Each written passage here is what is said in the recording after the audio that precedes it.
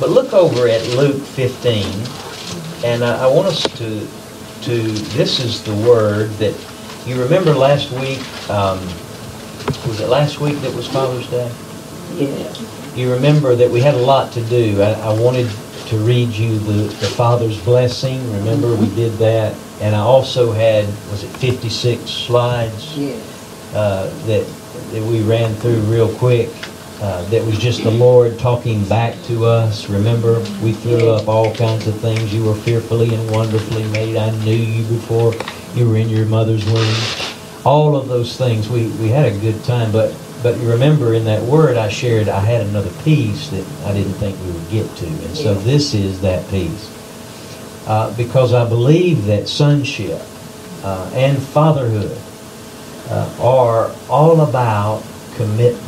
And I would even go so far as to say covenant in general is no better than the commitment behind it.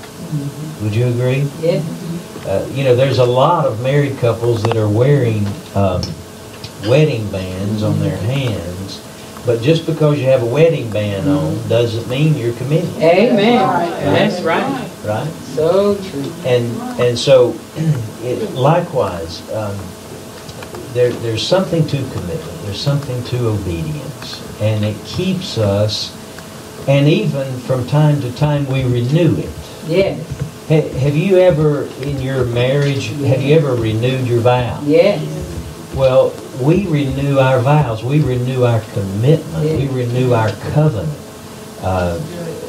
with the Lord along our journey. Yes. And some people would call that a personal revival, and others would call it something else. But really it's about coming back into awareness of God and His calling and His purpose for your life, and giving Him more of your heart, and re-establishing a connection that maybe has been lost. Yes. And so I want to talk about renewing commitment. And I thought of Luke chapter 15. This is the portion of Scripture that has to do with the prodigal son. And so let me read this to you and then talk about it. But I want to not spend so much time here, because even this morning the Lord's given me some new thoughts and new things that I want to talk about. But anyway, beginning in verse 11. Are you there? Luke 15? Yeah. All right. And he said, this is Jesus, a certain man had 2 sons. Now Jesus is telling this story. And he says, a certain man had 2 sons, and the younger of them said to his father, Father, give me the portion of goods that falleth to me. And he divided unto them his living. He divided unto them, meaning he divided the gifts. He divided all the gifts, all the inheritance. He divided it for his living. There's some great word studies here that I won't take so much time. But by the way, it says there in verse 11, a certain man had 2 sons. That word there is number 5207, and it's weos. So what that means is they were of age for maturity. They weren't just children playing ball in the yard. Amen. They had grown up and they were ready for some responsibility. And so the younger one said, I want my inheritance now. And not many, verse 13, and not many days after the younger son gathered all together. That's a great study there, number 4863, if you want to study that word. But it's an intentional and a very careful gathering together. So he got what he was going to get, and he was gathering it all up. And he took his journey into a far country, and there wasted his substance with riotous living. And when he had spent all, there arose a mighty famine in the land, and he began to be in want. And he went and joined himself to a citizen of that country, and he sent him into the fields to feed swine. And he would fain have filled his belly with the husk that the swine did eat, and no man gave unto him. And verse 17, and when he came to himself, he said, how many hired servants of my father's have bread enough to spare, and I perish with hunger? I will arise and go to my father, and will say to him, Father, I have sinned against heaven and before thee, and am no more worthy to be called thy son. Make me as one of thy hired servants. And when he arose and came to his father, but when he was yet a great way off, his father saw him, and had compassion, and ran, and fell on his neck, and kissed him. And the son said unto him, Father, I have sinned against heaven, and in thy sight I am no more worthy to be called thy son. But the father said to his servants, Bring forth the best robe, and put it on him, and put a ring on his hand, and shoes on his feet, and bring hither the fatted calf, and kill it, and let's eat, and be merry. For this my son was dead, and is alive again. He was lost, and is found. And they began to be merry. We don't use that word much, but they threw a huge party. Now his elder son was in the field, and he came and drew nigh to the house, and he heard all the music and the dancing. And he called one of the servants, and he asked, What do these things mean? And he said to him, Thy brother is come, and thy father hath killed the fatted calf, because he hath received him safe and sound. And he was angry. Really, he was angry, and would not go in. Therefore came his father out, and entreated him. And he answering said to his father, Lo, many years do I serve thee, neither transgressed I at any time your commandment. And yet you never gave me a fatted calf, a kid. And I might make merry with my friends. But as soon as this thy son, interesting, was come, which hath devoured thy living with harlots, thou hast killed the fatted calf for him. And he said to him, Son, thou art ever with me, and all that I have is yours. It was meet that we should make merry and be glad, for this thy brother was dead, and is alive again, and was lost, and is found. It's interesting that the son, the second son, the proud son, we'll call him, the one who didn't leave and squander, but stayed. It's interesting that he doesn't call his brother in this story. Now, the Holy Spirit is the one that told the story. All Scripture is God-breathed, right? And so every word is intentional. It's not just a mistake that it appears this way. So he doesn't call his other brother, the prodigal, he doesn't call him brother, he calls him thy son. Can you see an accusation in that? He don't belong to me. He's yours. Right? And interesting that when the father speaks, he reminds the second son that he's your brother. Amen. He's your brother. He's your brother. No, in essence, he's saying, no, he's your son, not my brother. So it's interesting what must be going on in the heart, right? How many of you know Proverbs 4, is it 23? Guard thy heart with all diligence, for out of it flow the issues of life. The quality of life, the kind of life that I have is a product of my own heart. Yes, it is. And so it is with the prodigal, and so it is with the proud son. And so it's I love this story. It's interesting. It's so filled with word studies and deep meaning. So first let me ask you, how many sons are in the story? The answer's 4. See, I gave you the answer before you said something. I'm on your side. I'm helping you. There's four. There's four. There's the prodigal son. And, of course, there's what I would call the proud son. There is the father who is the progenitor, and he is also a son. Right? And then there's Jesus telling the story.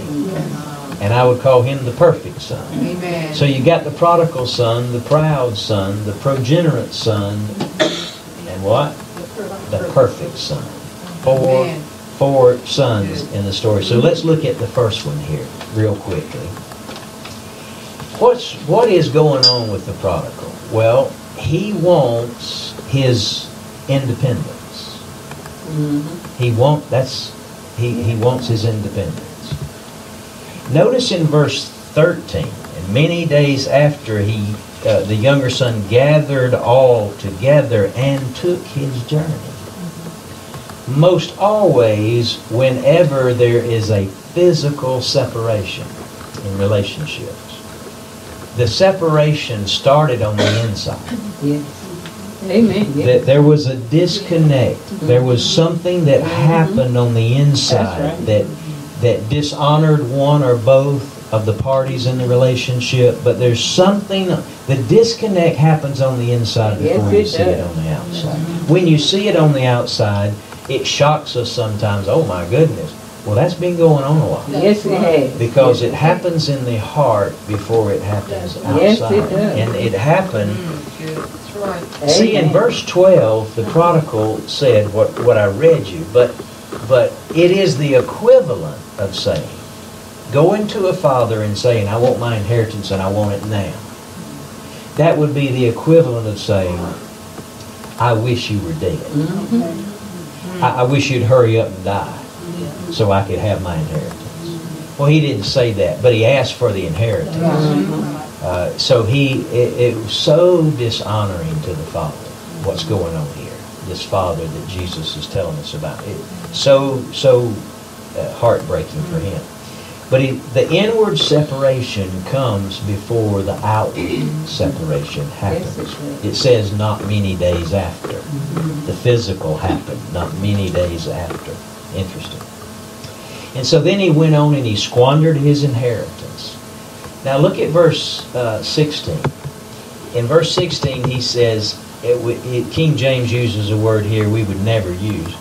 And he would fain have filled his belly with the husk that the swine did eat. What would fain means is the word is epithumio. And it means to desire or long after with affections. Now, can you imagine being in a hog pen, watching those hogs eat what you fed them, and you sitting back and lusting after, longing for, having affectionate thoughts about having what those swine are eating? You're that hungry. You're that destitute. So that's the condition. So he had a nice inheritance, but he squandered his substance, the Scripture says, and he would fain, he would have given anything to be eaten the diet of the hogs. And then he comes to verse 16. And when he came to himself. Do you remember when you came to yourself? Do you remember someone you've been ministering to through the years, and they finally came to themselves? Amen. Do you remember that? Do you remember praying for people and all of a sudden a turnaround, and it was like a veil was lifted and it was clear again? They could think again and come to themselves. Well, the word is E-R-C-H-O-M-A-I, erchomai. And it means recover one's senses or recover one's understanding. And so he is down in the hog pen with the hogs. Used to be at the king's table, the father's table, but now he's in the hog pen. And all that his dad gave him early, is squandered. And he starts lusting after even what the hogs are eating. Wow. And no man will give to him. Interesting. And so he starts lusting for what they ate. And then he came to himself and says, here's what I'm going to do. You know, the hired servants of my dad, they've got bread to spare. They're living a whole lot better than I'm living. I'm going back to him and tell him I've sinned against heaven and against him. And I'm no longer worthy to be called his son, but I would go back to work as even a hired servant. Yeah. Well, how many of you know the Father's heart never's going to let that happen? Amen. That's right. Can I say that? That just felt so good. Can I say that one more time? The Father's heart never's going to let that happen. That's true. Never is going to make a servant out of a son. That's right. He makes sons out of servants. Wow. So in verse 17, the prodigal son, he began to see things that were true. Have you ever seen things, but they were not true? And then you started seeing things, oh, but wait a minute, this is true. And the Holy Spirit, He works with us that way, doesn't He? The Spirit of truth. He unveils, He shows us things. He reveals things. And that's what's happening to him while he's in the pigsty.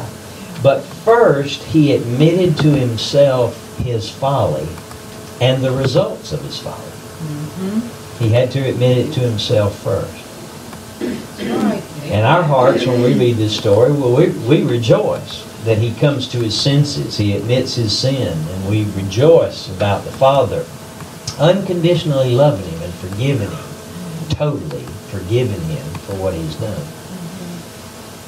And I want to tell you, it broke the Father's heart. I mean, you know what it would do to a father in our culture.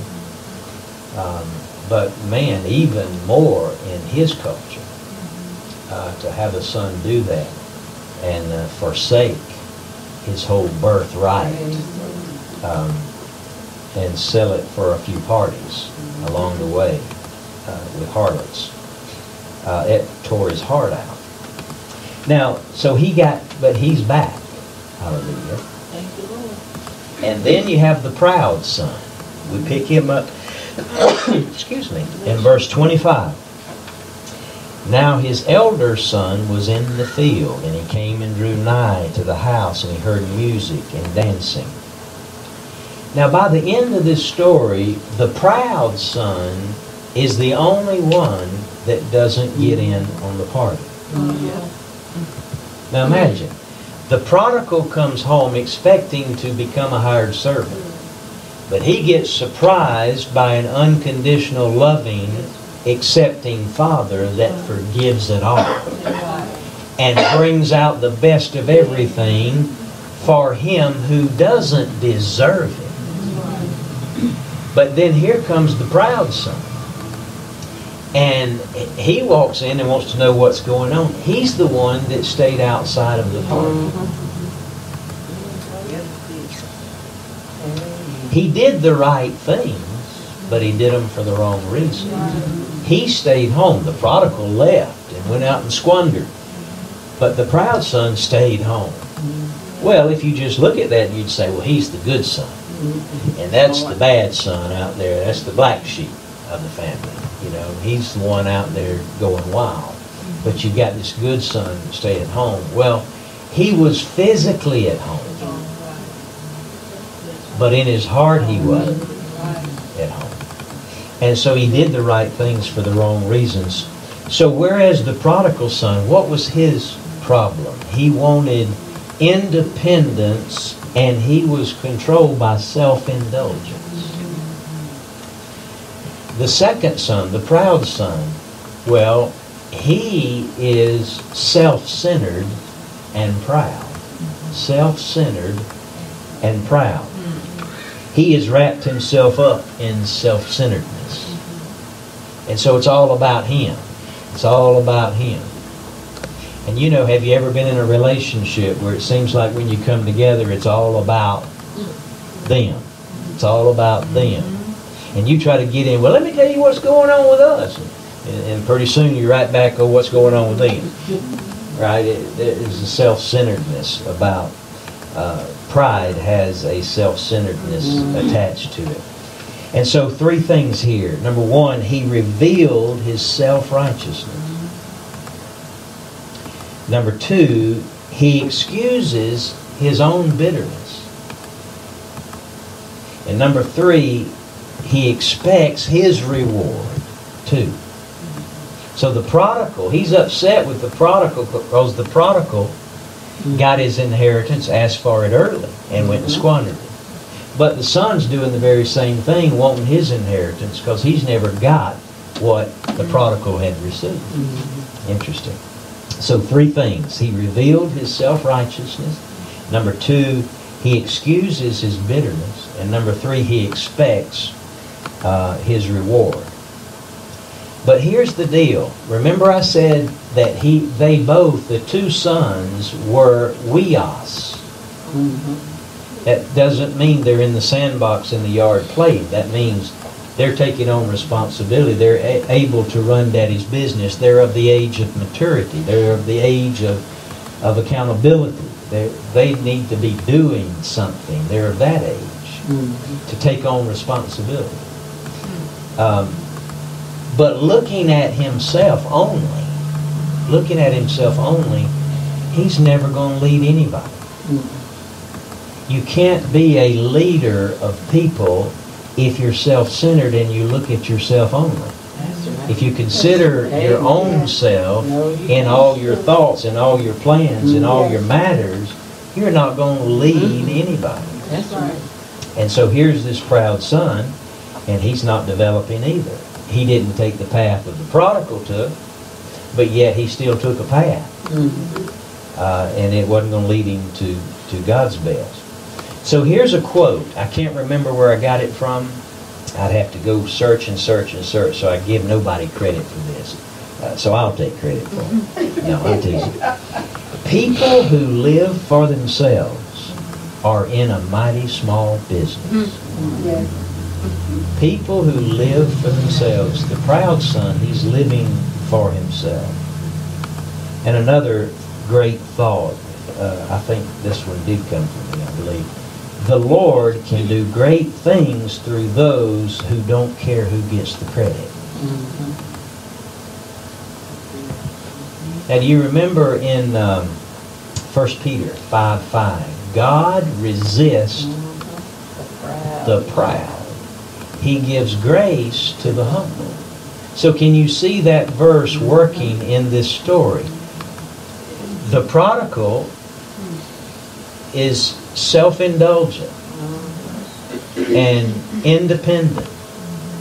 And he wants the goodie, he wants the inheritance, but he doesn't want the responsibility that goes with it. He doesn't want the role and the responsibilities that go with being a son of inheritance. And so he goes and squanders. But through the process of his circumstances, he is humbled. And God gives grace to the humble. Even the humble that have been a jerk, He gives grace to the humility of heart. But He also, with as much strength, He resists the proud. And so can you see that the son at home, he keeps doing, he keeps serving. But when he sees this squandering brother come back home and get, he squandered your inheritance, now you're giving him the fatted calf. You never gave me one. It's all, his homecoming of his brother is all about him. Yeah. Is all about him. And then there is the progenerating son, the father in the story. And he has fulfilled his command in Genesis to be fruitful and multiply. And he's doing that. But he is then rejected by his own son. Now, how painful do you reckon that was? being rejected by the Son. And you know the Father's heart towards him. It was an abundant heart. And we could even go so far as to say the Father in the story is showing the character of God himself towards his sons. And so, but then he's rejected. He's rejected by his own Son. And the daily pain of him having to wait for his Son to wake up. But here's the deal. That's not just like you folding of hands and waiting in your chair in the living room for your Son to come home. It's not that. He was doing that, waiting for his Son, but knowing all along that while he waited, his Son's life was in jeopardy. Right? I mean, if you're laying face down in a pig pen and you're lusting after corn husks that the hogs are eating, I mean, you're in a dangerous spot. And there's just no telling what you could get connected to and associated with. And who knows what might happen from a destitute situation like that. But he was confronted then with a sense of loss. He had lost his son. Remember, he said, "My son was dead and is alive again." So this was a big deal to the dad, a huge deal. He had a sense of loss. And also, he had a sense that my son's destiny has been squandered. He went out and squandered it all. All that was to build and help him become who God had made him to be, he could have used that and it would have been a huge blessing, but he squandered and threw it away. Now even his destiny is in jeopardy now. But when he saw his son coming, hallelujah, his compassion was moved, and it moved him to an expression. King James says he ran. He fell down on his son's neck and he kissed him. And he started giving him robes and sandals and fatted calves and throwing a great big party for him. So his compassion is something that we need to say is very real in the Father's heart. The second thing is forgiveness. He forgave his son unconditionally. So he reveals that he has an abundant heart towards a son who is repentant. He has an abundant heart to his son who has become repentant. Amen. And he goes out and entreats his proud son. And so in the Father's heart, it seems to me in the story, he's abundantly fair. He's abundantly fair. The proud son thought that the father was lavishing all this on the prodigal, and it somehow was at his expense. It wasn't at his expense at all. The father says, "Man, you are ever with me. All that I have is yours." So it's interesting. And I guess the greatest lesson out of the father in the story is love never fails. Amen. I hope you put an asterisk by that note. Love never fails. Love never fails. Love never fails. Love can go into a pigsty. Love can reach when nothing else will. Amen. Love can redirect when nothing else will. Love, the heat of love can melt what nothing else can melt. A hardness, a coldness. The love of God can melt it. Yes, And it did in this story. And then there's the guy telling the story. Maybe you've heard of him. His name is Jesus. He's the perfect son. And you know everything he did was right. And so he's the one telling the story. But Jesus was our example of servant leadership, which is the opposite of this guy that stayed in the house, the son that stayed in the house. Jesus is all about servant leadership. And the thing about Jesus is he obeyed his Father completely. He obeyed him completely. Even though a cross was between him and obedience, he obeyed it.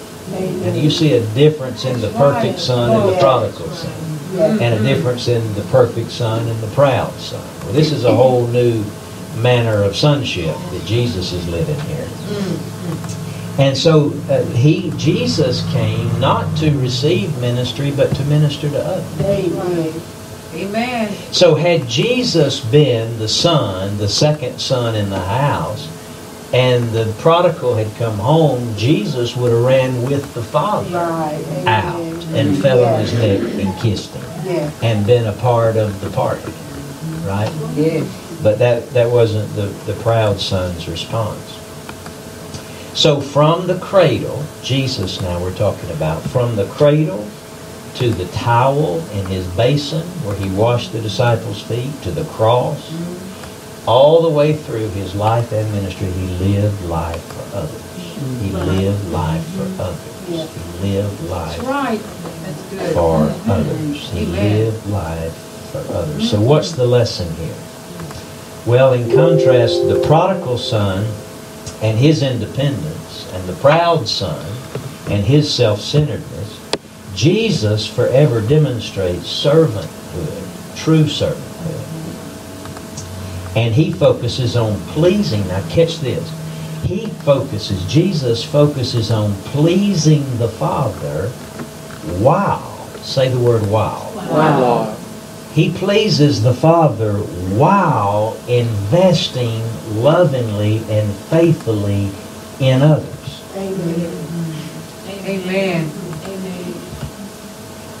If I had a room full of pastors and apostles and prophets and leaders, this might be the thing I would want to say, is you don't work for the people. That's right.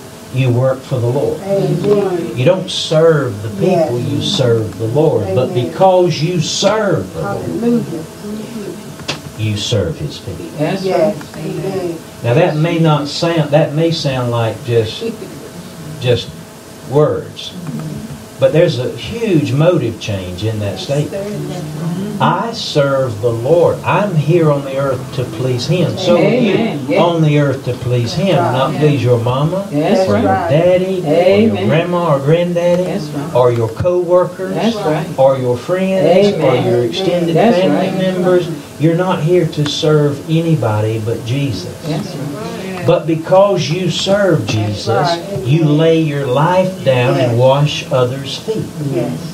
And you know I'm not talking about just taking a basin of water and going around washing feet. I'm talking about with your life you wash people's feet. And so, my goodness, that is, Jesus, he had it. He pleased the Father first. But he did it not at the cost of the people. He lovingly invested himself in others. But his heart belonged to one. Yes. And that was his Father. Amen. And so here's a quote from John Maxwell. I know who to give credit to this one. Leadership is servanthood. Observance of this truth keeps your motives pure and protects you from ambition. Isn't that good? Yes. Leadership is servanthood. Observance of this truth keeps your motives pure and protects you from ambition. Here's something else I picked up along the way that I love quotes, and here's one that I picked up somewhere. Kings have always sent their people out to die for them, but King Jesus died for his people. Amen. That's servant leadership. Just laying down your life for others. Yes. So now, what is the difference between the progenerate son, the Father, and the perfect son, Jesus, from these other two guys, the prodigal and the proud son? And I think it is, if you had to wrap it up all in one statement, it's commitment. The commitment level of the prodigal son wasn't much, was it? The commitment of the proud son wasn't much, was it? But the commitment of the father, think of that. Yeah. And the commitment of Jesus, think of that. So commitment is a part of our maturing process. That from time to time must be renewed. Yep. You must renew your commitment, and I hope to have enough time. Yes. If I'll hurry up a little bit, we'll have enough time to talk about an example of this. It's just absolutely a living color. But look first at John chapter 12. John 12.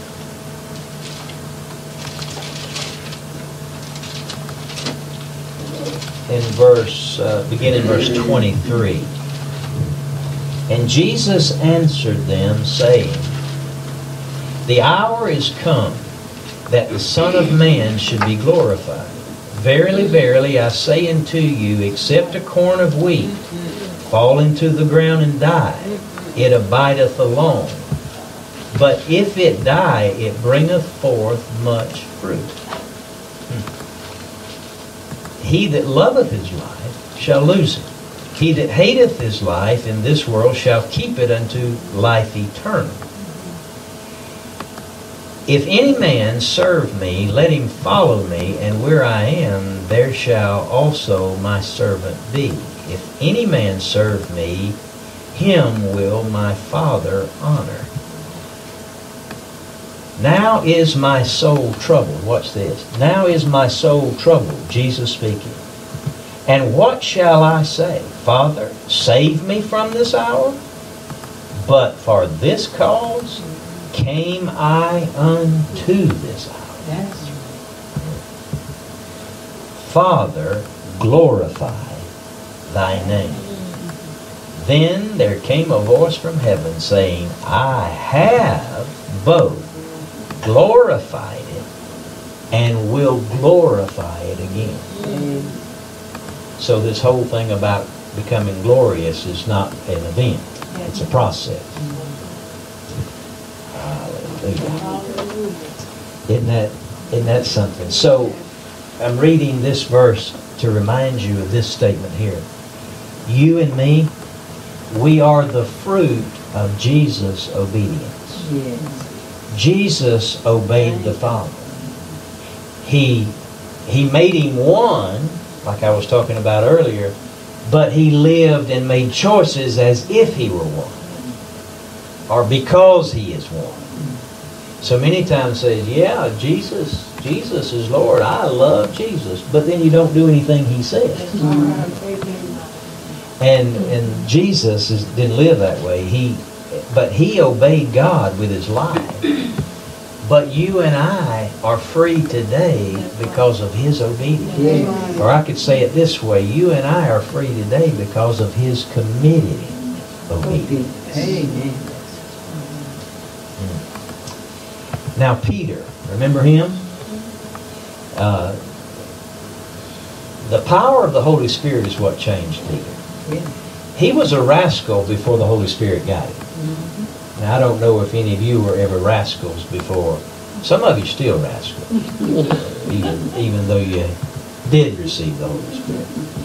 But the Holy Spirit changed his nature, and he changed his commitment. Remember, when they came and got Jesus, Peter wasn't very committed, was he? Yeah. He sold Jesus under the bus, didn't he? Yeah. He wasn't very committed, but later on we see him walking down the streets and his shadow healing people. Well, what in the world happened to him? He was a coward and now he's a healer. Well, the governor in his life changed.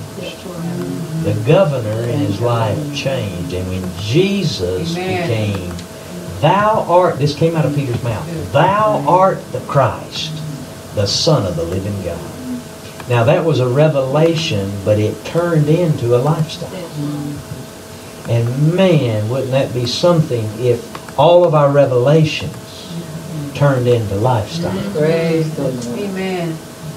Because knowledge without wisdom is not very good, not very important. And at the best, it'll puff you up.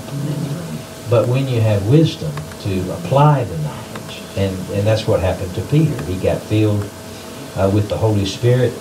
His revelation turned into a lifestyle, and his inconsistencies and his self-seeking attitudes, once he got a new governor in his life, all that changed. And he's written, his obedience is in this book. And thank God, the revelation that God gave Peter and the things that he wrote us is fascinating. Yeah. But it came from a guy who used to be a coward and self-seeking, looking after number one, and selling anybody under the bus that he needed to do so. Right? Now, whenever we get a new governor, do you remember that you used to be your governor? Yeah. And then you gave that ownership of that thing, that role, over to the Lord? Amen. And he became your governor. And that is, that's what I hear the Holy Spirit saying today, is to recommit you. Recommit you. You are on a journey. And time again along this journey, it's very powerful to recommit and reestablish what journey you're on and for who you're on the journey for. Amen. Yeah. And reestablish and recommit and put down flags along the way that establish where it is you say you're going. And that is commitment. Now, a little bit more on commitment before we change gears here. Look at Psalm 37. I want to show you something interesting. I knew some of this already, but I saw a little more into the window of commitment that I want to share with you here. But Psalm 37, this is one of my favorites. I mention it all the time.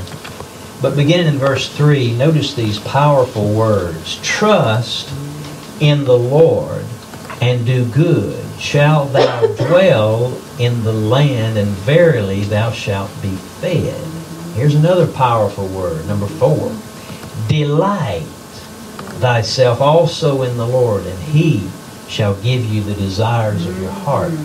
You will know that word delight. We've studied it many times through the years. You've probably got stuff scribbled down in your Bible around it. But it means to lay yourself open. This is an intimate term where a husband and wife would do this kind of thing. They would lay themselves open to each other, be vulnerable and intimate with each other. That's the nature of the word. And so when it says, delight yourself in the Lord, lay yourself bare and open to the Lord. Don't hide. Amen. Don't be hard. Make it easy for the Lord to show you anything about your heart and anything He wants to do with you.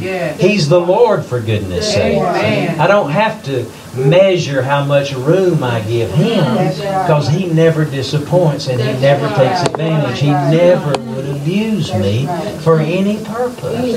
I can trust Him. I don't need to turn the light on to see what He's doing. Right? He's already the light. He's already the light. So now watch then. Now the number 5, the next strong word. Commit thy way unto the Lord. Trust also in Him, and He shall bring it to pass. Bring what to pass? Those desires that He put in your heart, because you were delighting yourself in Him. He filled your heart with His own wishes and intentions for your life. And when you commit that way into the Lord, what happens? And trust Him, He shall bring it to pass. Amen. He shall bring it to pass. Now the word commit here is a fascinating word, and I've taught this a number of times, mainly on Easter. in times like that. We talk about rolling the stone away on Golgotha, on the tomb of Joseph of Arimathea. Jesus was placed there. 3 days later, an angel rolled the stone away, and so that's what we call Golgotha.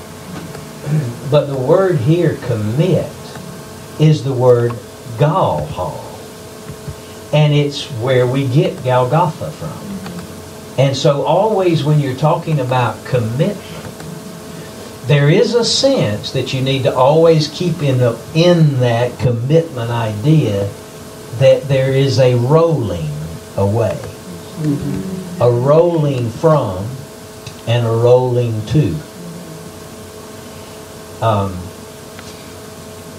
Man, that's good.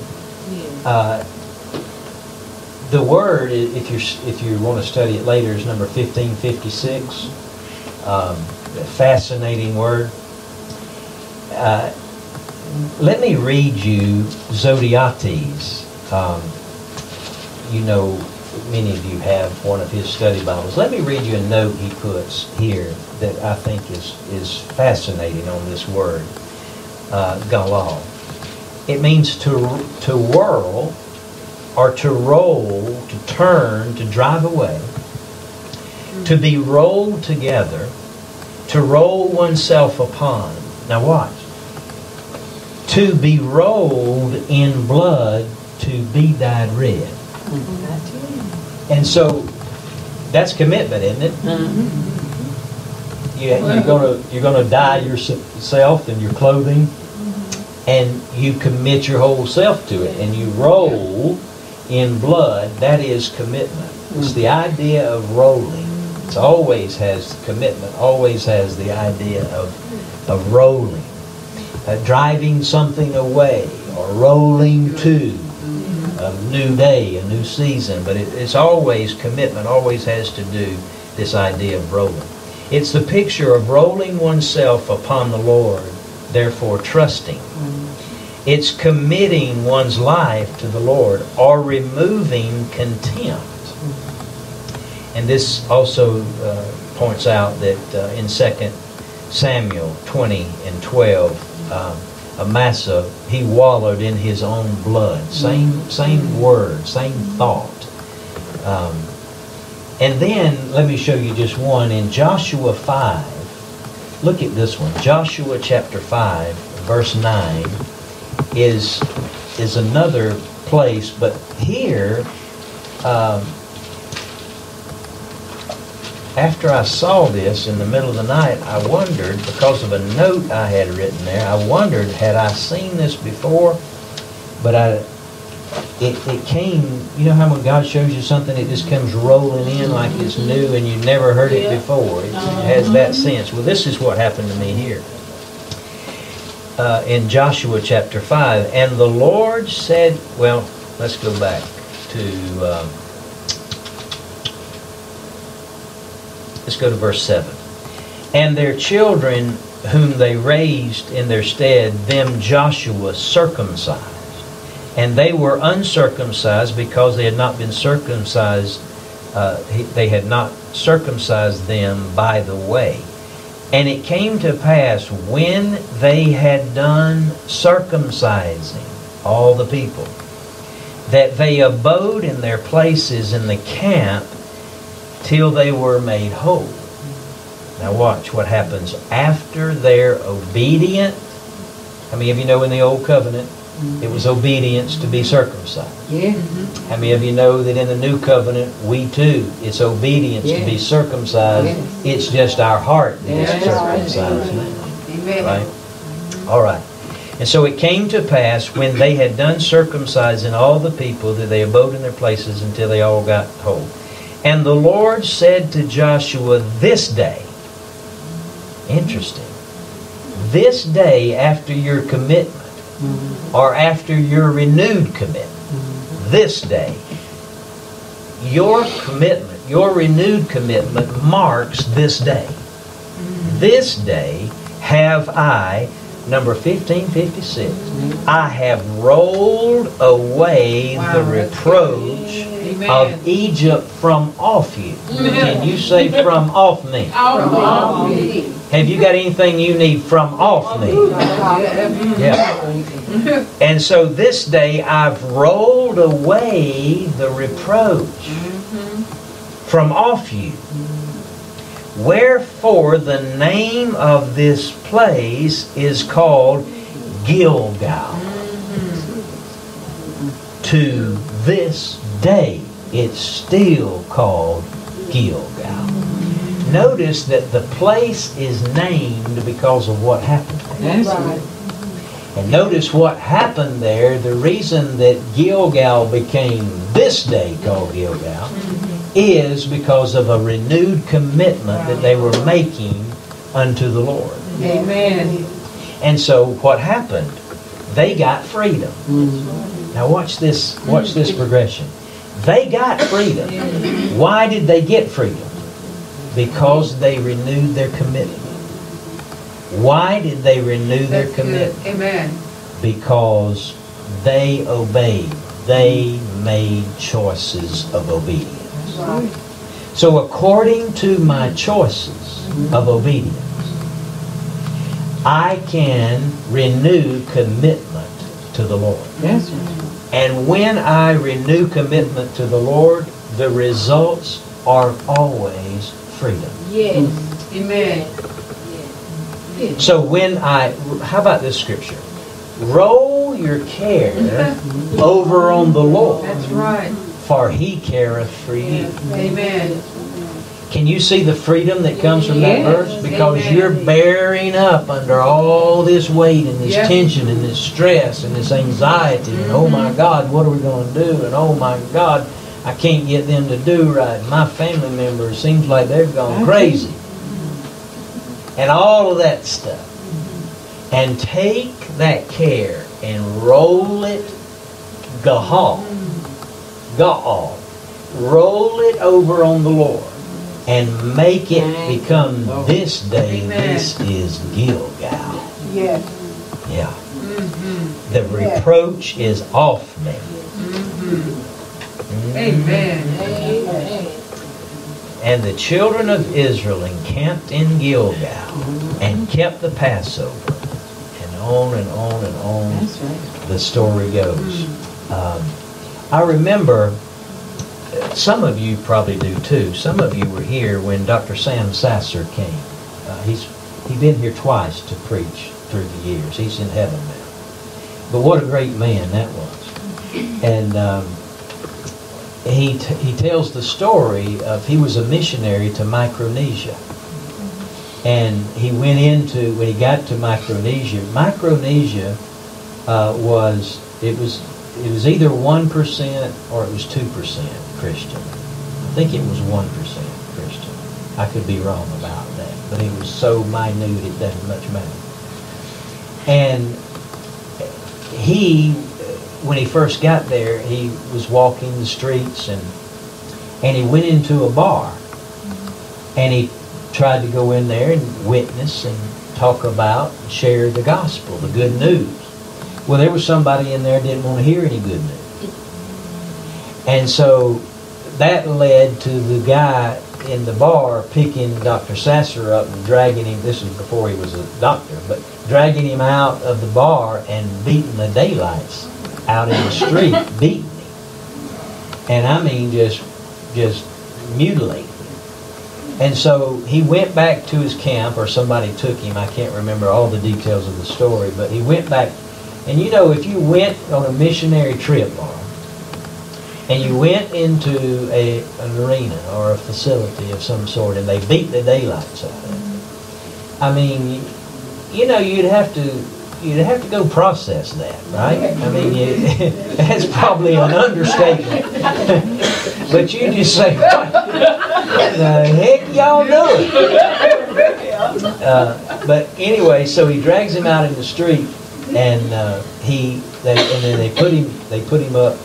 He's got a tent and a bed, and this is at the same time that in the United States we were launching the first astronauts to the moon. Same day.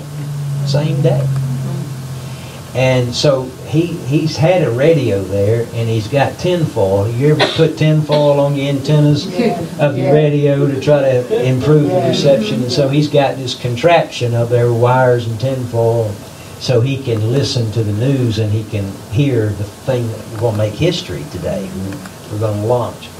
And he hears these words as he's laying there bleeding, hurting, probably some internal injuries. And he's sitting there and he hears them come on the radio, and say, "Houston, we are committed."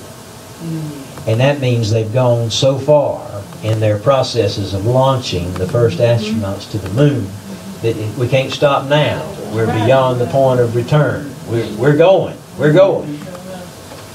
And the Lord spoke to Dr. Sasser as he was laying there bleeding and said, "Sam, are you committed?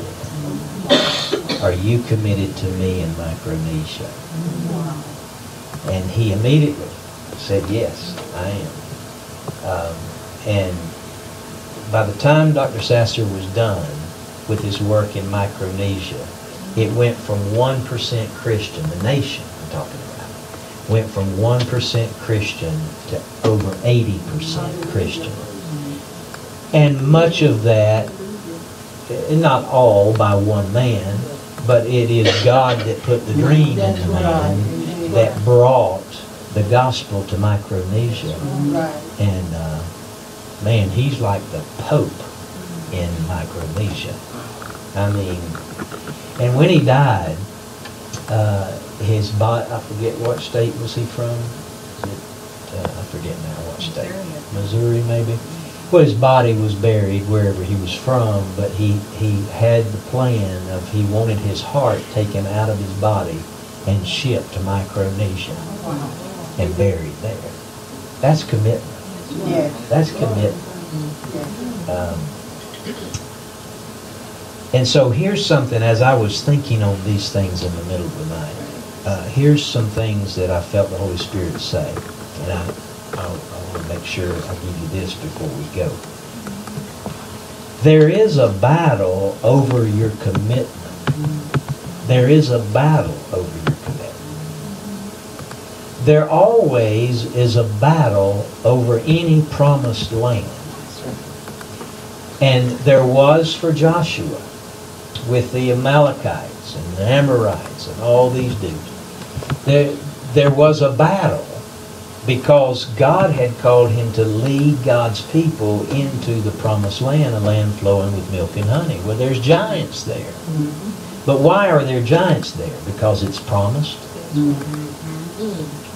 Why are there giants there? Because it's promised.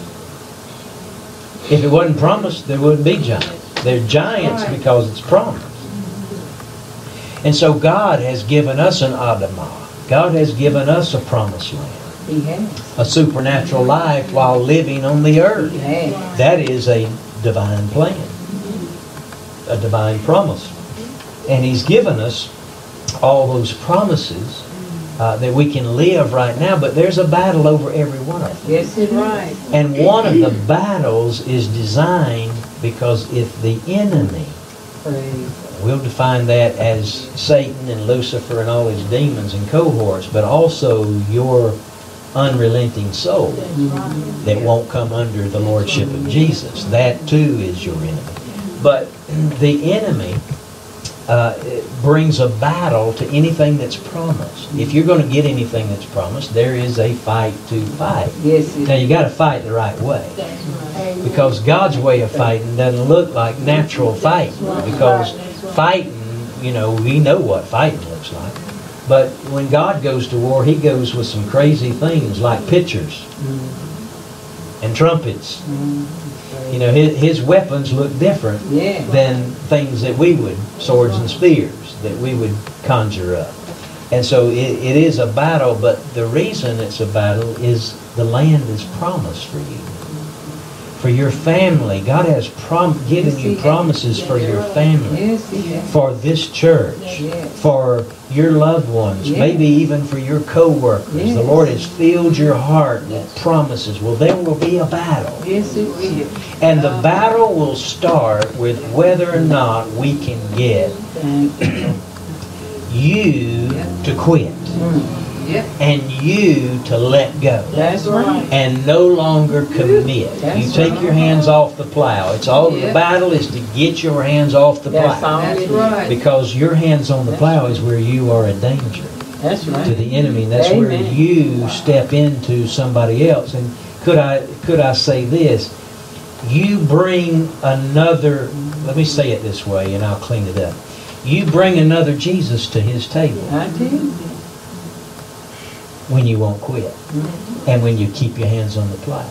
Now, you know I don't mean another Jesus. I mean another Son, little s, Son of God. Manifested presence. But as you grow and as you mature, it should be that Jesus' life with your life becomes reruns of Jesus. That's right.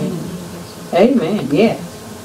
How many of you like that station? I don't know what it's called, but where you still watch reruns of Andy Griffith? Oh, yeah. How many times is there an episode of Andy Griffith you've never seen? I think I've seen them all. Sometimes along the story, I can't remember what happens right here, but I've seen them. I've seen them. But wouldn't it be something that with your life, somebody saw, that's Jesus all over again. And it's even more than reruns. It is active, co-laboring together with Him in the earth and bringing His kingdom. But it takes commitment. The reference there is a battle over your commitment because it's a promised land. Just jot this down. We won't turn there. But Joshua 10, verse 6 through 14. Yeah. Actually 6 through, did I say 14? Yeah. Yeah, 6 through 14 is the whole story. And there's some mighty good stuff sitting in there. But we just probably don't have time to do it today. But now let's shift gears here. And so we're talking about commitment and the components that make up commitment. And I don't know of a better thing to use as an example of commitment than marriage. It's a great.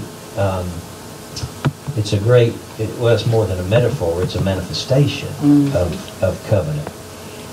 But any time that you shortchange any of these things I'm about to mention, you end up with something less than commitment.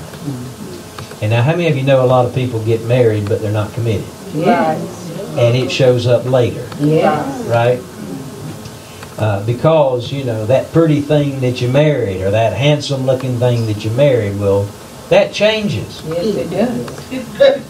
Yes, it does. Can I get an amen? Yes. It does. No, Bishop, it don't change at all. Yeah, it does change now. It does. But commitment doesn't. Commitment doesn't. But there is such a battle over commitment.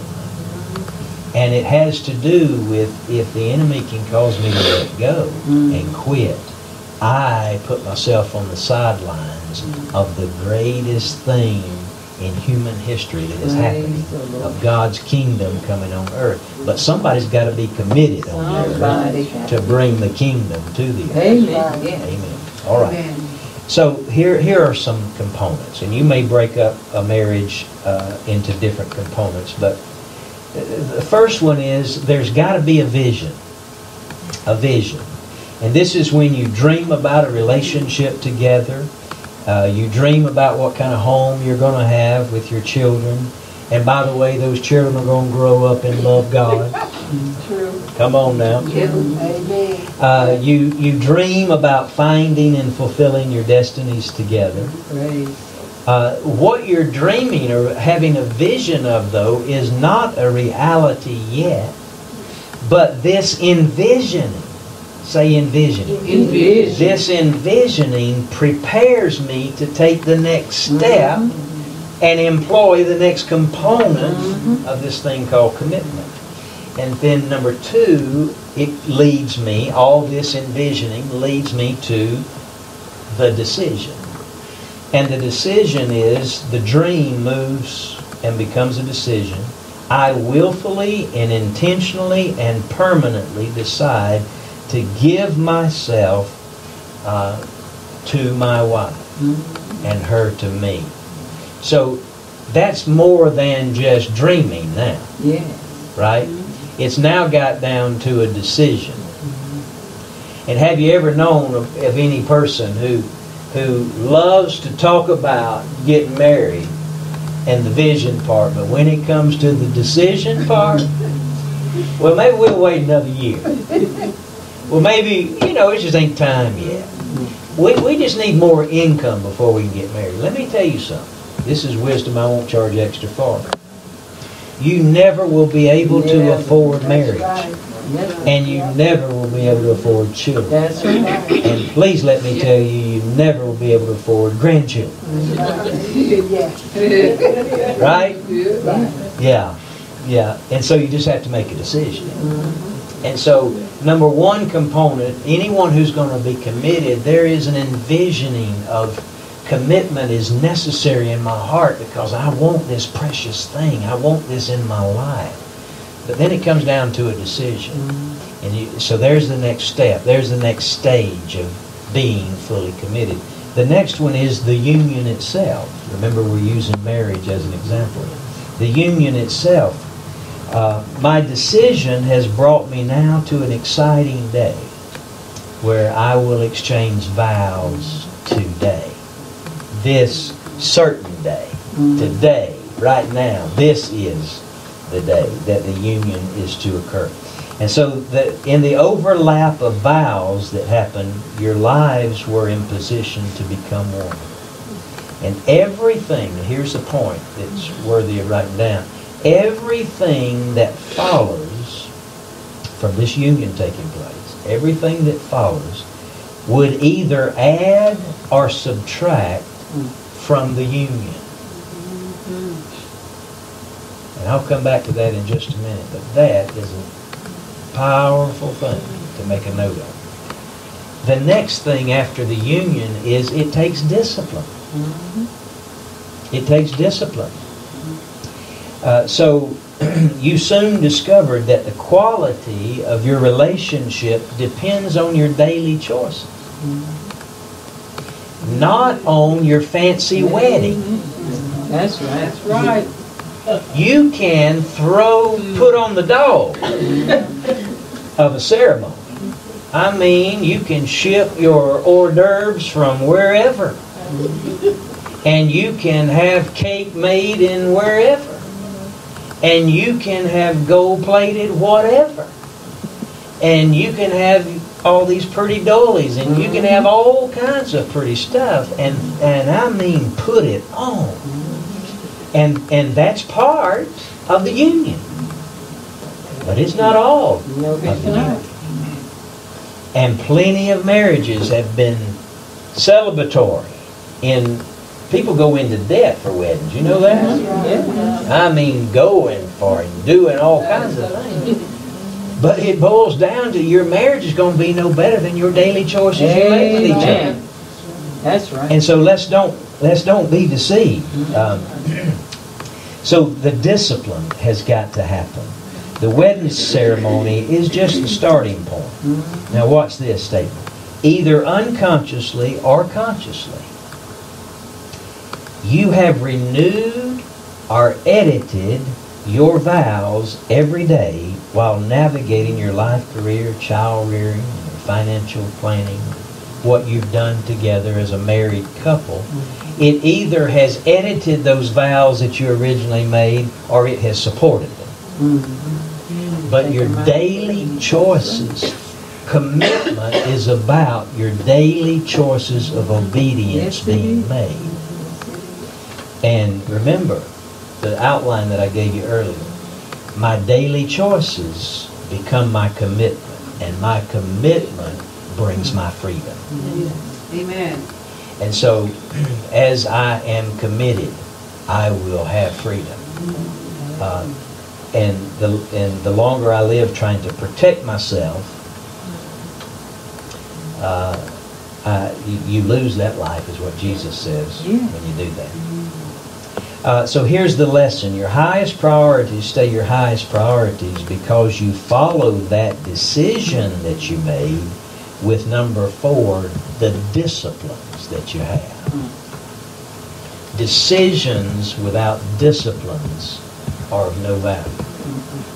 What causes your decisions to have traction and get you somewhere is you follow that up with disciplines. I have decided to do this, all right? Then what are the disciplines necessary to cause it to happen? And that's your highest priorities are great, but you got to have some decisions to go with them. Yeah. And your decisions are great, but you got to have some disciplines to go with them. So without commitment, now watch, a beautiful wedding will not produce a lasting marriage. Commitment is what makes a lasting marriage, not the big shindig. Right. And likewise, without commitment, a glorious conversion will not produce genuine disciples. Praise. How many do you know who got gloriously saved? I mean, it was like Paul on the road to Damascus kind of saved. You know, I mean, it just, all kinds of things have happened to people, and they just were gloriously saved, and God reached down and just touched them, and it looked so much like they couldn't be helped, and then all of a sudden overnight God turns their heart and they're born again. But that doesn't make them a disciple. That's right. And just because you have a glorious wedding doesn't mean you have a glorious marriage. Amen. And just because you have a glorious conversion doesn't mean you're going to have a glorious discipleship. Amen. It takes discipline. And it takes a renewing of my commitments daily. Yeah. Now let me close here with this, and then we'll have some time together to have a Selah moment. Here's another quote. Persistence is stubbornness with a purpose. Now, I don't know how perfectly accurate that is, but you get the point. Persistence is stubbornness on purpose. You have to make commitments and just refuse to let go Yes, you do. of those disciplines. Yes, you do. No matter, and so many people, they look up to see how it's going after one day of disciplines. Right?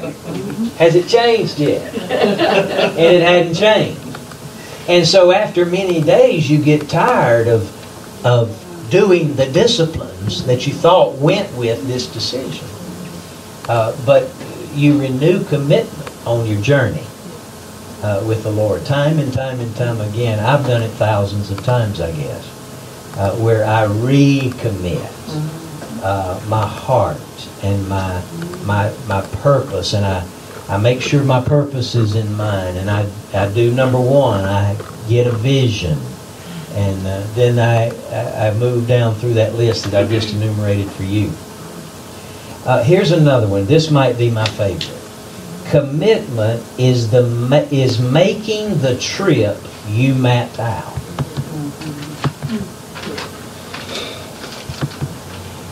Somebody asked me one time, came up to me and said, "You need to write a book." And I said, "Well, I've started about 100.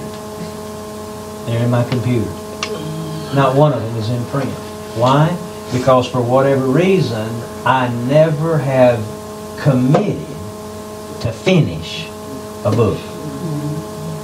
I've got a lot written, and I've got papers and articles and all kinds of stuff written, but I haven't ever finished the book.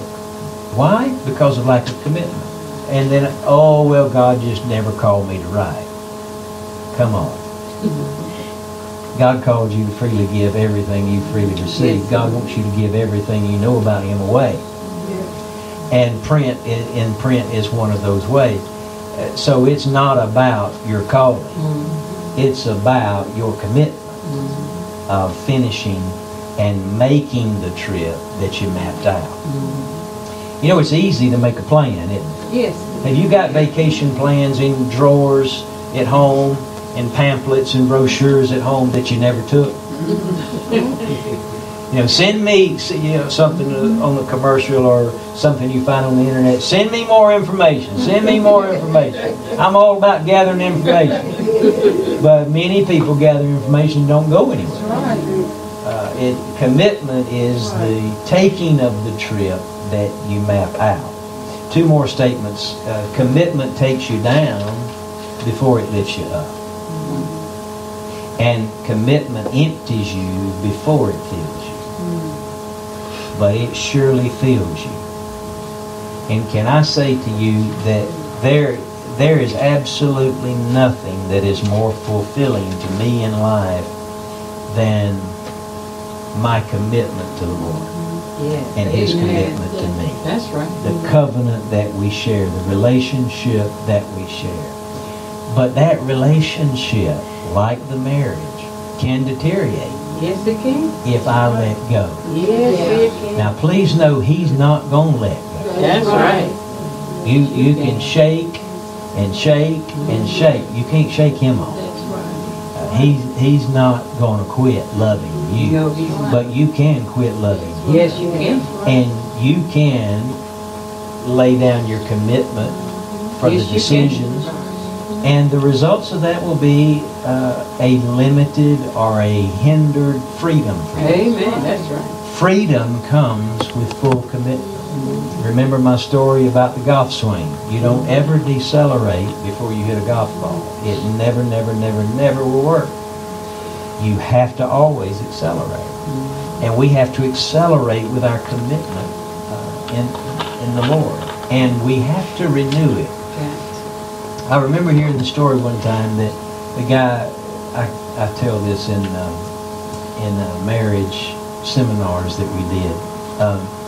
There's a guy driving down the road with his wife, and his wife says, "Honey, you don't ever tell me you love me anymore." And he said, "Well, I told you the day we were married I loved you. If it changes, I'll tell you."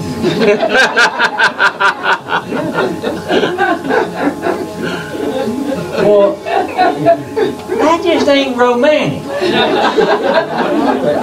That's not lively. That's mighty cold and dead. Right? No, commitment must be daily renewed. The choices that I make now, I was married, how many years? 33 years ago. See, I remember. I think it was January the 14th, 1983 of our Lord.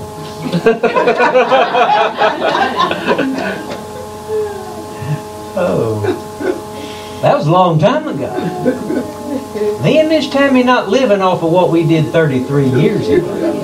That was a step that caused all this. That was a decision that caused all this. But what happened 33 years ago just don't have much life today if I don't have daily commitment and make daily choices according to my original decision. That's right. Amen? And I just hear the Lord saying there is a battle over our commitment before the Lord. If we want to fulfill our destinies, if we want to see and become who God has called us to be, thank God for gifting. Thank God for talent and anointing, all of those things. But you cannot leave out commitment from the process, because freedom comes to those who are committed. That's right. And it can seem like on the front end you committed and you're doing and you're disciplining and you're looking up to see if it's changed, and so many times it hasn't changed yet out here. And the temptation is to quit, to take your hands off the plow, to quit with your commitment, to give up on your commitment, or edit your commitment. That's right. Can I say that again? Yeah. There's something about that the Holy Spirit wants me to press here. So we got time. We're going to give you free lunch here in 30 minutes or so. So there's something the Lord wants to press right there. Your commitment to Him. There's a battle of it.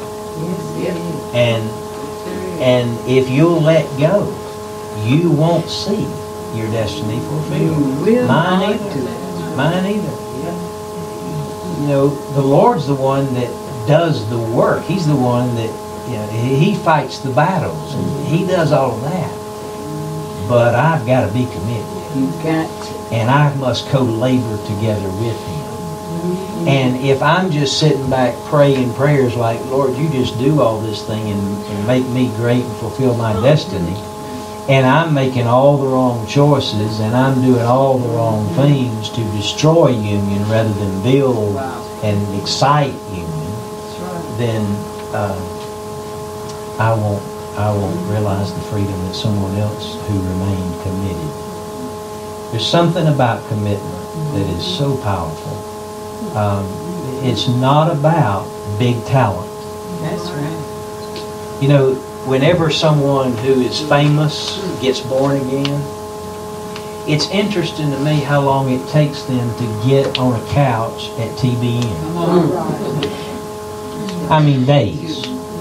Maybe the same night they were born. You know, it doesn't take long for us to make celebrities out of our celebrities who get converted. And then you start taking everything they say as It's true. as the gospel. And they could be as carnal as can be. But then you got a guy who doesn't have the talent and is not the famous household name, but he don't quit. That's right. And month after month after month after month, he's pressing towards the mark in his life. He's remaining committed and he's renewing his commitments all along Amen. the way. That's right. Amen. And that's what I hear the Spirit saying for you. For you individually in your own maturity, in you in your ministries, that you're ministering to different ones, don't quit. Don't quit. Don't let up.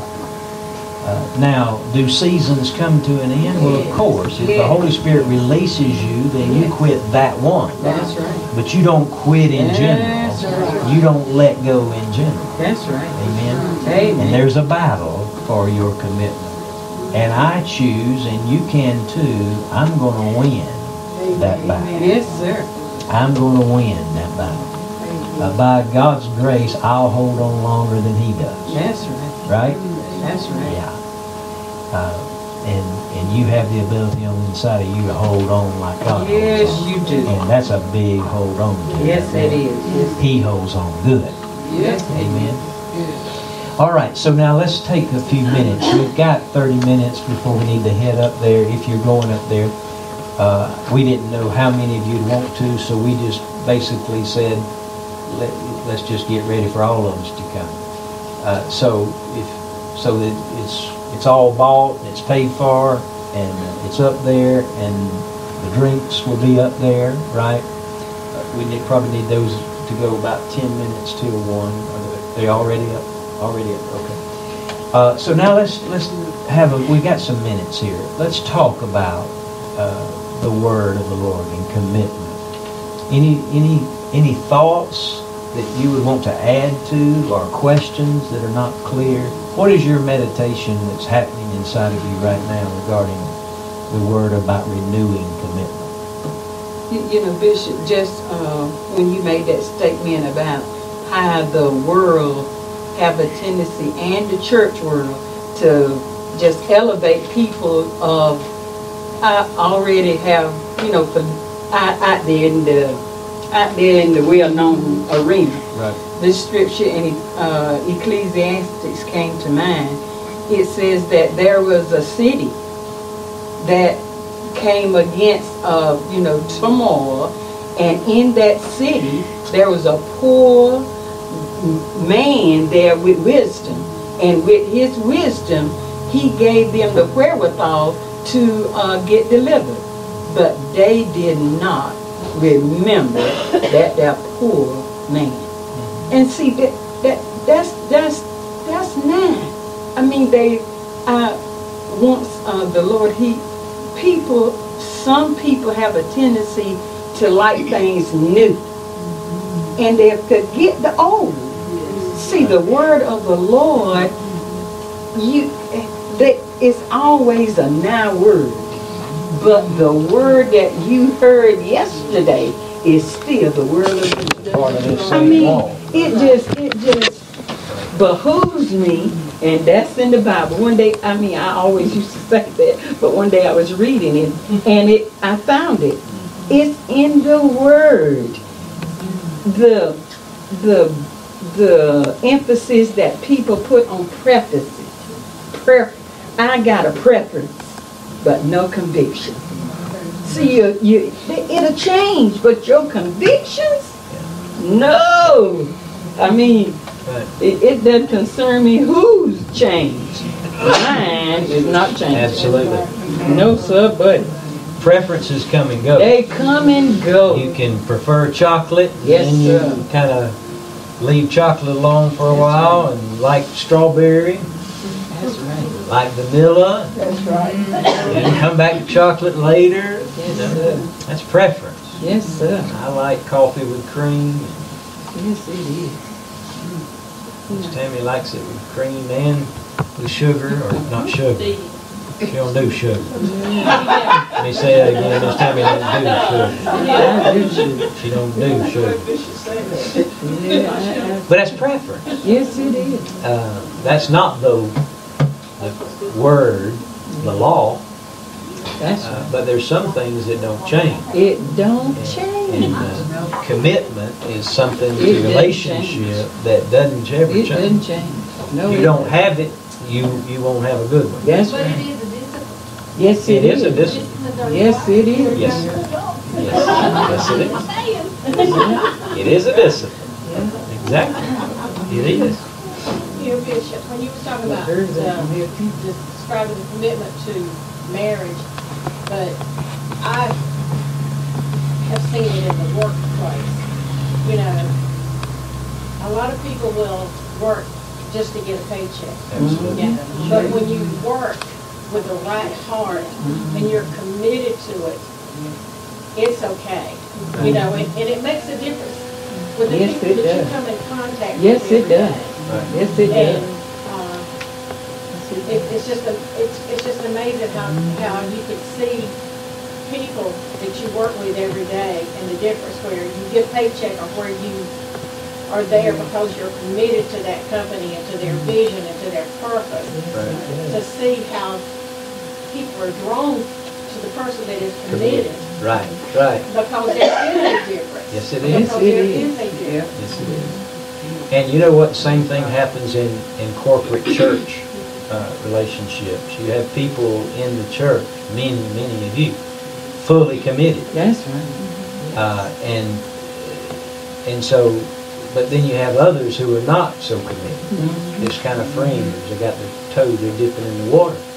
And there's a time for that, and there's nothing wrong with that. But eventually, either you make a commitment or the wind just blows you. Yeah, that's right. The wind blows you away. That's right. And but people are drawn to those committed members. It's my That's point, right. same as your point. That's right. And you know, those committed members, they think all by themselves. You don't have to tell them everything to do. That's right. Because That's right. on the inside, they know the inner core, the core values of this company are, That's or true. ministry or church are these things. And so to promote those things, well, I don't have to be told if we need to cut the grass, or we had a leak here the other day. Well, I didn't have to tell Dennis and Karen. They just knew we got a problem. And they were Johnny on the spot. They That's helped me with, we had a flood, by the way, this week. Came in on Monday. Y'all left on Sunday and everything was fine. I came in on Monday morning and we got a river going out of the front door. And the water fountain y'all used to drink out of out there in the foyer is not there anymore because it burst. I thought it was the restroom, one of the bathrooms. It Then was- to go to the- Then I said, well, what happened to the water fountain? You know, when I was saying, I'm like, goodness. But it got snatched out on Monday. And so we had 2 inches deep water in the foyer. We had to get the water out, and we had the doctor on it. But you don't have to tell committed people what to do. When you're committed in your marriage, you don't have to be told everything. That's to do. right. That's right. That's what you do. We're Yeah. committed. When you got your hands on a plow, Yeah. you don't have to be told what to do. That's right. So commitment is wonderful, and it causes all kinds of wonderful things to happen. But It now does. on the front side, sometimes commitment can take you down before it lifts you up. It can cost you before it rewards you. That's right. Stay there. That's Uh, right. But it's well worth it. It's what it is. It's Yes, it very is. well It sure worth it. is. All right, anybody else have a comment or question? You know, Bishop, too, just coming back from a ministry where my brother was a spiritual leader for years. And when the people are not committed, you know, they are scattered, Yeah. they are leave. Right. See, and he taught me, you know, and I love, I'm going to share this with you. You said that you have books, you know, little things. I heard this years ago. If you want to hide something from somebody, put it in a book. That's right. Because they won't read it. They won't read they might buy it, but they won't read it. Mm-mm. Yeah. And just coming back from up there, and that was at one time it was it started in a tent ministry, but when 7 years ago when he got struck with a stroke, they scattered. They left because he was no value to them. And they wasn't committed. And that's what the Lord gives me the capacity to do when I go up there to be with him, to do what he used to do to me. Share and impart. And see, he didn't realize that they was not committed. But he can see it now. Yeah, the same way with that second son in the story. You know, he wasn't going out squandering, living with harlots, but he was in the house Yeah. and he was doing his duties, but his heart wasn't with the wasn't Father. there. He wasn't committed. It looked like he was, but he That's wasn't. right. And when the right circumstance happened, It'll everybody come out. knew he wasn't committed. And he, out of everybody in the whole story, he's the only one that doesn't get in on the party. That's right. It'll change his heart. Pride is Bad. pride Yes, it is. something It's else. another You know, bitterness. you don't want to maintain pride in your heart for long. It costs you dearly. Laura? Doesn't necessarily have to be commitment, but when you said it when you were at the beginning, when you're talking about the word sons, that word is leos, which means mature. So even though they were growing mature, they both still had issues Yeah. that Right. they needed to look and see, that it was causing them to be blinded, that they couldn't see. Exactly. That was hindering them. You Right. never mature past the point. No. You don't have to be aware of that. Absolutely. Pride is not just something that can grip you when you're a little child in the spirit. That's right.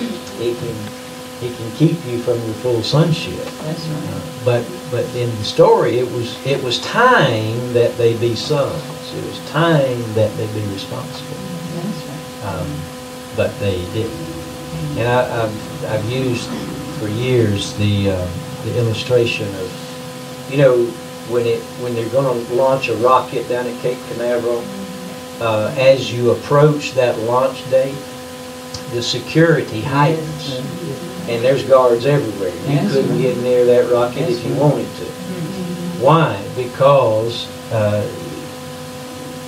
enemies are going to show up at a time for launch. That's what they want to ruin, That's what they right? want to do. And so it is that we launch in our lives, in our ministries, in our careers sometimes, and we do so well until just before the launch. Yeah. And then comes an attack, then comes a plot and a scheme and an assignment, and we lose out and we don't get launched That's right. right at the last minute when we have built up for so long and been so faithful in our preparation. So you have to know the tactics of the enemy. Whenever you're about to launch something, watch out, for his tactics, because there's something coming. Because there is a battle for anything that's promised. There's a battle for anything that's promised. Well, very good. Let me pray for you, and then we will just fellowship around here for a few minutes. And we want to pray for Laurel. She's leaving us again.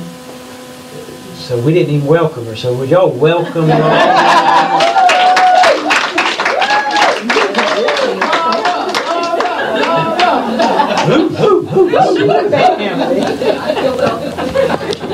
Now will y'all pray with me? We send her. So you just welcomed her. Now we're going to send her back away. She's about to go on another trip. So we want to. Anything you'd want to say about your trip, Laurel? It's just been the warfare on this one has been very much more intense than any other, and I really feel like what I keep feeling about it and hearing it because I'm taking a 17-year-old and an 18-year-old girl with me, so it's reaching generations. I'm opening a generational door, and I really feel like every time I get that's what the enemy hates. He hates that this become generational. Right. He doesn't want that.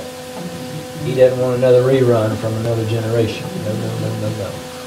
All right. Well, come on up here, and would you all just stand? There's not enough room for all of you to come up here, but just stand with me, and let's just release our faith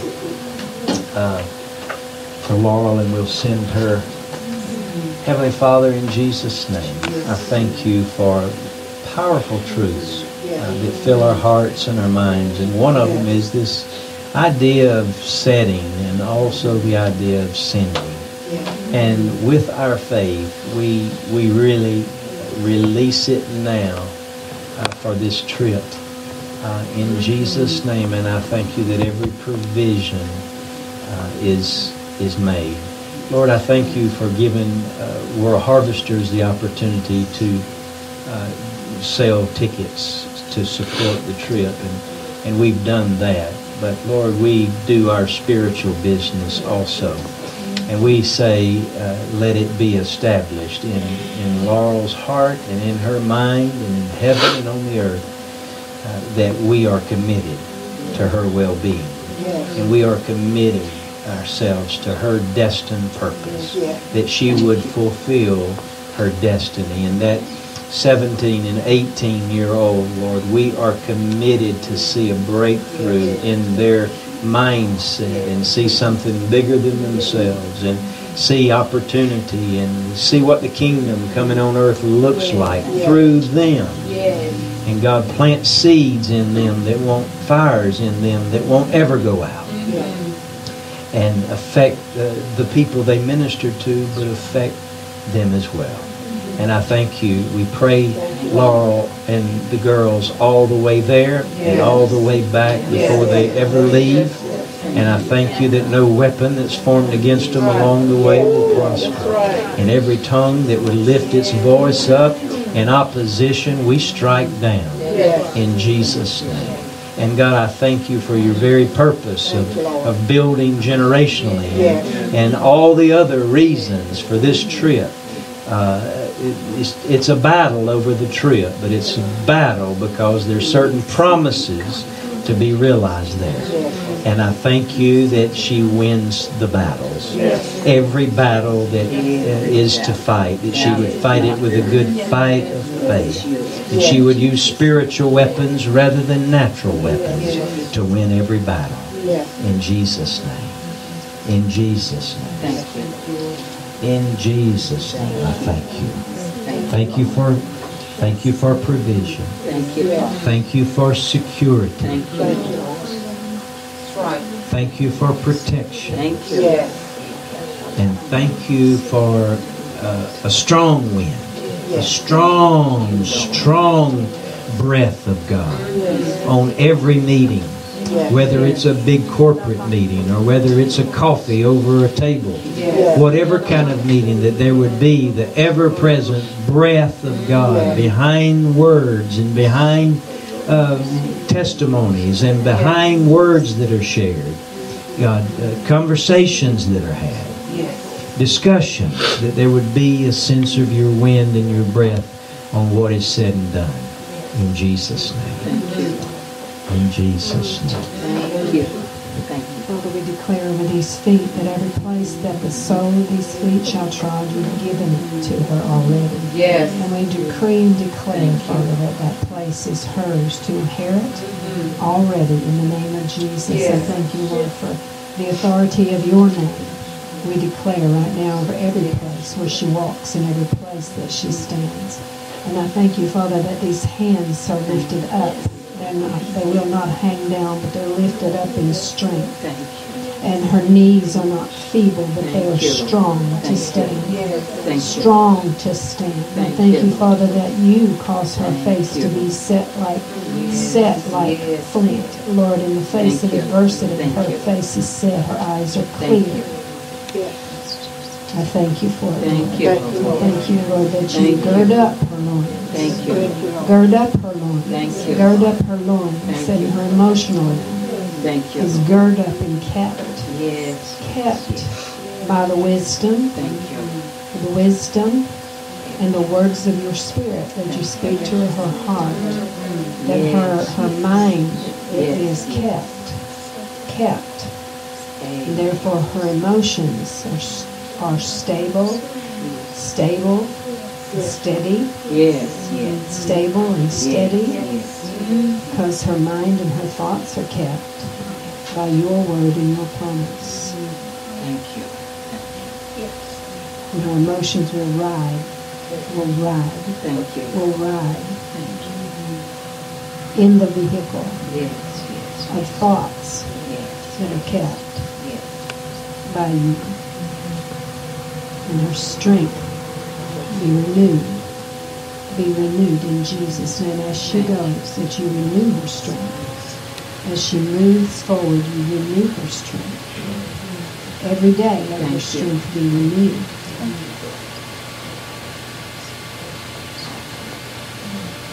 Thank you. In Jesus' name. Father, we pray for all of these that are gathered today. Thank you for the word Yes. of commitment. And I pray in Jesus' name, Holy Spirit, that you take this word and that you roll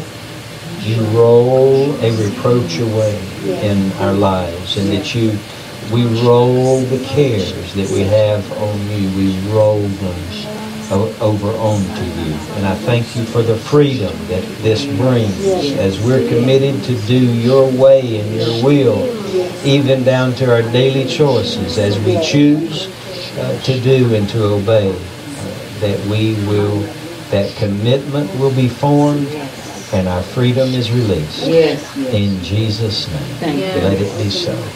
In every life represented in this room today, in Jesus' name. Amen. Amen. Amen. All right. Bless you.